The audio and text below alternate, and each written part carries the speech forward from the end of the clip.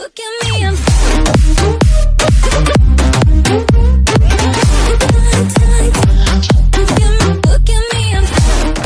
American Athletic Conference Commissioner Mike Aresco lashed out against the College Football Playoff Committee Wednesday after his teams were ranked lower than he expected in the latest poll.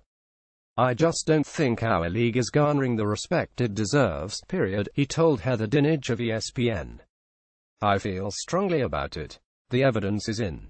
The AAC is the highest profile group of 5 conference, but the strength of its team's schedules continue to be problematic in the eyes of the CFP committee."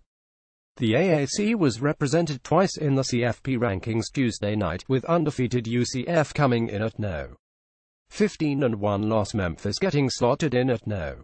20. The commissioner said UCF isn't getting a fair shake, and questioned why it was placed below 3-loss Mississippi State. He added that the Knights should be somewhere in the top 10, South Florida, which also has only 1 loss, wasn't ranked at all, even though the Bulls obtained a spot in both the app poll and coaches poll. "What is USF supposed to do?" Aresco said. "The schedule is the schedule and they've dominated it. The fact that they're not ranked really troubles me because they are ranked in all the other polls. It really troubles me. They are a very good team. You've got Charlie Strong coaching them. They lost one game to a good Houston team with 11 seconds left in heartbreaking fashion. What are you going to do?"